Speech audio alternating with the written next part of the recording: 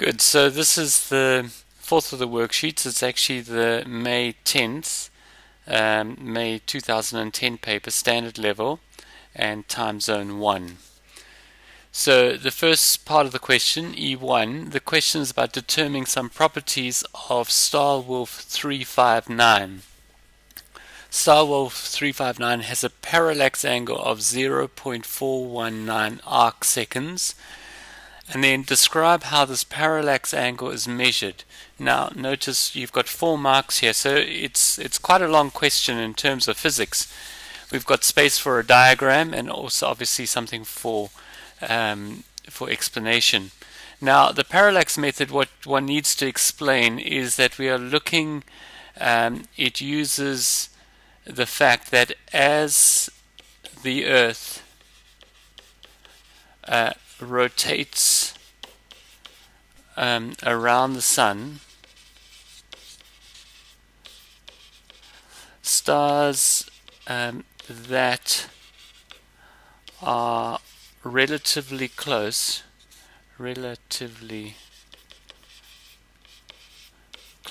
please excuse my spelling, I'm useless at spelling, shift in relation to stars that are further away, if I could say, much further away. So we have the Sun, we have the Earth, and we have the Earth here. And this may be, say, in June, and this could be in December. So it's the Earth goes around in its cycle there. And stars that are relatively close, so if you've got a star here, the stars that are further back, so you would maybe get a star at the back here, let me make it a bit bigger, that would look like that, and then a star at June time, you get a star in the background, would look like that. And then this angle over here, well actually the total angle, but this is the angle that we're looking at, this angle parallax. This is 1 AU, and therefore you have that the tan of P is equal to 1 over D, where D is the distance, this distance D. And with that, because this angle is very, very small, the tan of an angle that's very small in radians is basically the same as that angle. We get D is equal to 1 over P. And when P, this angle P, is measured in arc seconds, we define that 1 arc second, when it's 1 arc second, this D is 1 parsec away.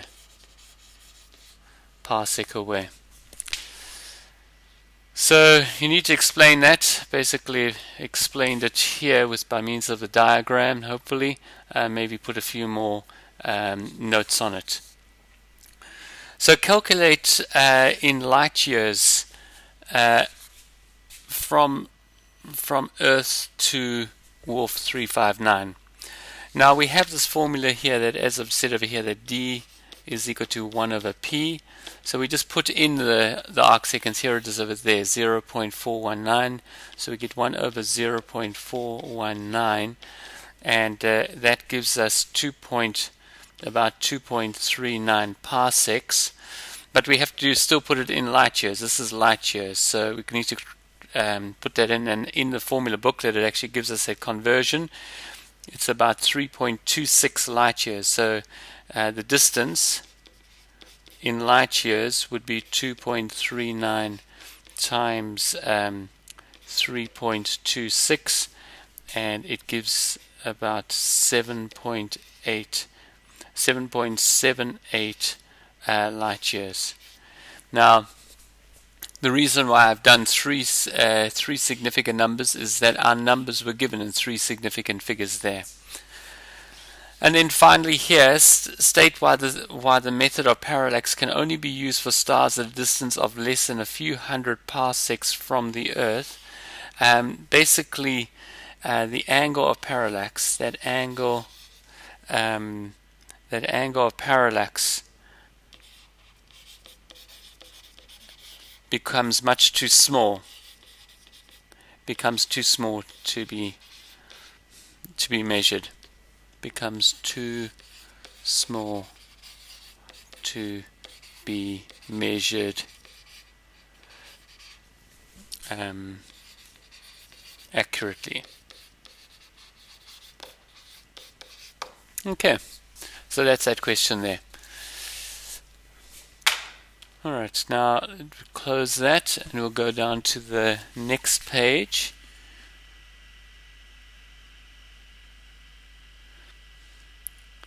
And we've got this over here, that the apparent brightness of Wolf over the Sun, the apparent brightness of the Sun is that. Show that the luminosity of Wolf star over the luminosity of the Sun is that. And we have that 1 light year is equal to 6 point, it's difficult to read that clearly there. 1 light year is equal to 6.3 times 10 to the 4 AU. Okay, so we've got this over here. So it's telling us our apparent brightness over here, and we've got the luminosity. So we should straight away be thinking of our formula that B is equal to L over 4 pi R. Well, we can use D squared or R squared, whichever way we like.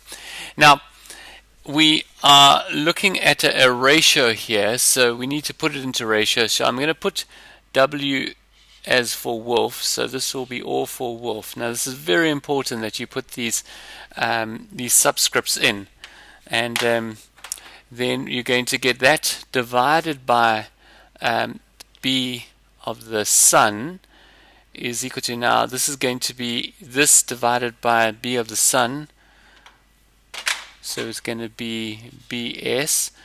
And then, so it's going to be this one also divided by that. I'm just going to write traditionally with this. I'm going to do the traditional divide sign over here.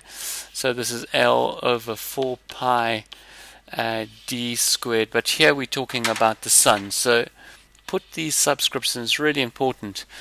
Now we know that this value over here is given to us at 3.7 times 10 to the negative 15. Alright, so we've got that.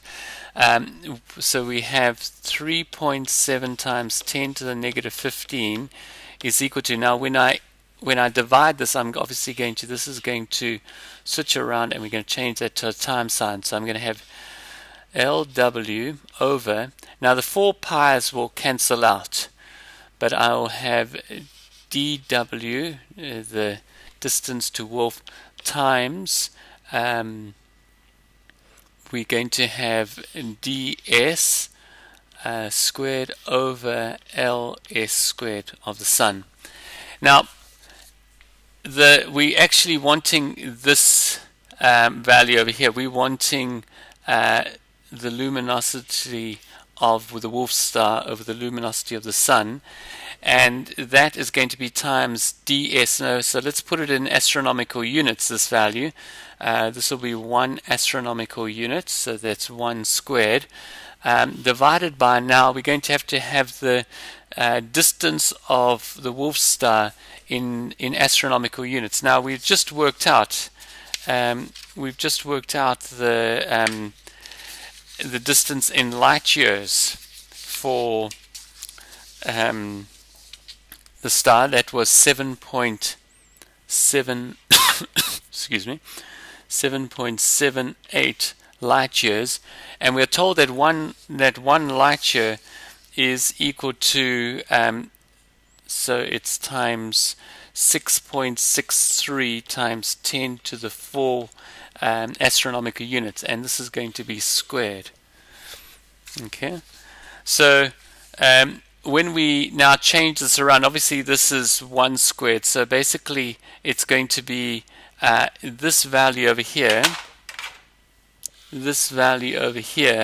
and we're going to times it by that, will give us the ratio of LW over LS. And when we do that, we get our we get our value of about 8.9 times 10 to the negative 4. So I hope you'll be able to do that okay. Now looking at the next question here,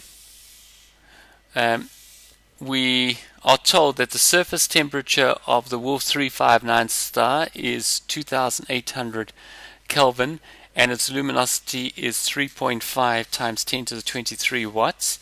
Calculate the radius of the Wolf star. So I hope you would straight away think of this formula over here, that the luminosity is equal to Stefan Boltzmann's constant times the area times t to the 4. Because here we have the luminosity. This is the luminosity. We have the surface temperature. And from the area, because the area of a sphere is equal to 4 pi r squared, we'll be able to calculate our r value from that. So we need to change this around, obviously. So this is going to be the luminosity divided by Stefan Boltzmann's constant divided by t to the 4 gives me the surface area. And I hope you can put those values in to get that. So let's say that is the surface area. We can calculate the surface area for that.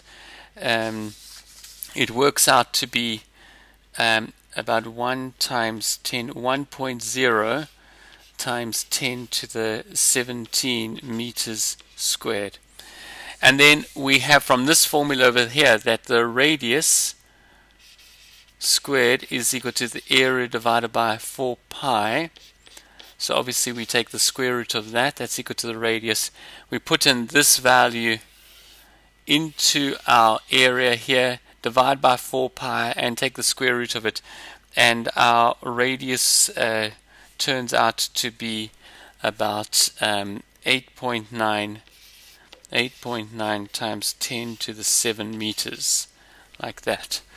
If you have any questions, please come and see me about it. I'll certainly give some further explanation about that.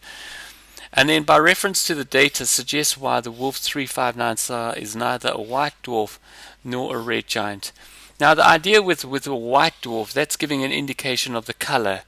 Now this 2800 is actually red, going into the red area, so the color is wrong. This is a much hotter star, so white dwarf, it can't be a white dwarf because it's not hot enough. It's too cool. The temperature is too low. Temperature too low. And it can't be a red giant. The color would signify a red giant, but it can't be a red giant because it's actually too small. The radius is too small to be a red giant. Too small. Alright, so with those facts one can see that this is neither one of those. So it's a regular star. It's not all that bright. Its temperature is low and so forth. Okay, thank you very much. I hope that was helpful.